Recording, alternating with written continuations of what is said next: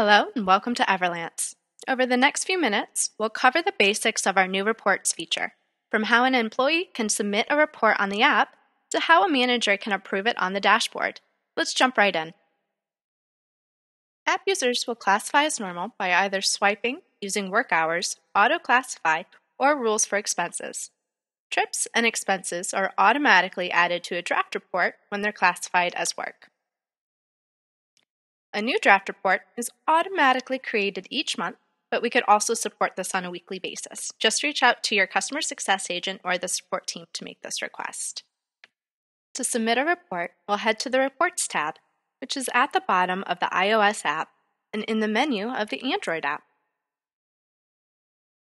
If we need to add or remove any trips or expenses, we could swipe to delete or click to add more. When we're ready, we'll submit the report to be approved. This verification should help filter out any misclassified trip that might end up on a data export.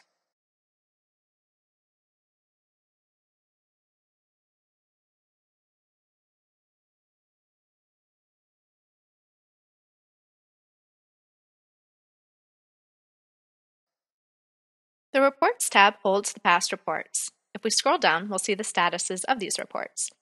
Red dots mean there's a comment or a status update. Submitted reports include an activity log where we could comment back and see status updates. Once the report is approved, it'll lock up so it can't be edited. A trip or expense can go on just one report.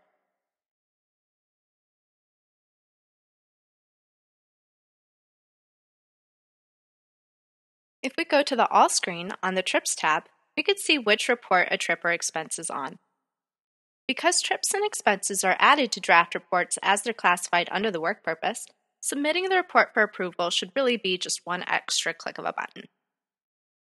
On the team's dashboard, we'll see an overview on top that shows me if I have any tasks to complete, like approving reports or marking them as paid. The task assignment is based on the approval flow, which the account owner can set in the Team Settings Approval Flow section. By default, there's just one approval level, and that's for the direct manager or admin to approve the report. We could add steps if we'd like multi-level approval, or if we'd like a user to mark the report as paid or to receive a copy of that report. Back on the home screen, I can click the View Reports button and then click on the report I need to take action on.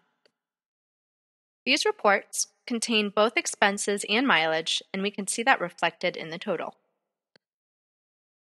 On this report, we could see the dates of the data, who submitted and who needs to approve. We could edit what information we'd like to view on this report and comment on the report as well. We're also able to download this individual report as an Excel, CSV, or PDF file.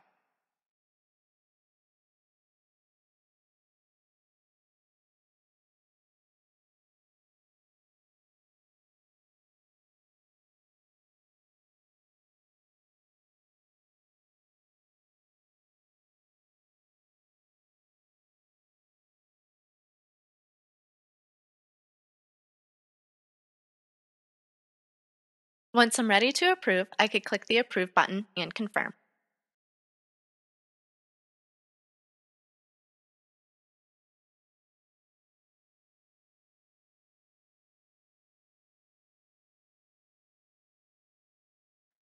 Back on the Reports screen, we're able to see prior and current tasks for myself, as well as reports for all members in my team. I can use the filters on these tabs to find certain reports. If I click the box here, I could select all filtered reports and download that report summary. These downloads will be emailed to you rather than appearing on the Data Export tab. We could see breakdowns for subteams, mileage and expenses, as well as information on expense categories and purposes. There are additional sheets for trips and expenses on the reports summary.